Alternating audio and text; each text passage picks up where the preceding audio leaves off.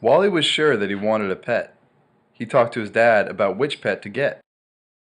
I want a monkey who scratches his head. He'd swing in the house, and he'd jump on the bed.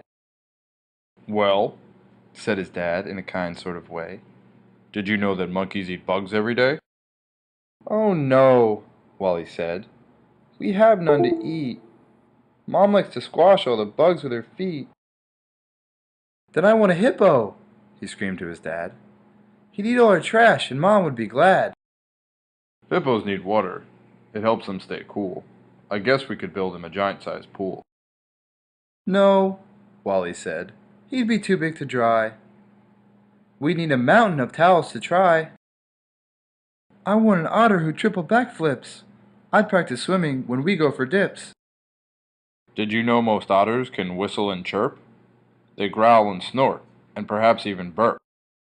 Oh, Wally said with a sad-looking frown. We'd have to tell him to keep the noise down.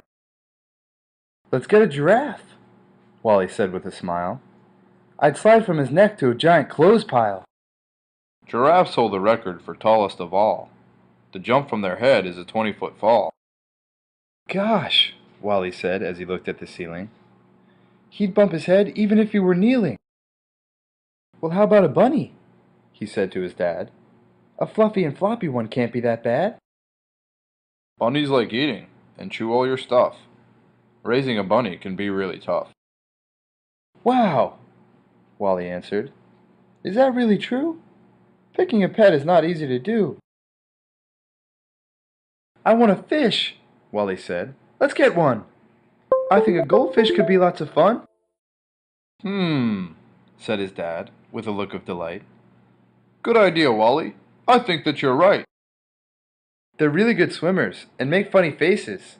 And if we get two, we could watch them have races. Okay, said his dad. That's just what we'll do. One goldfish for me, one goldfish for you.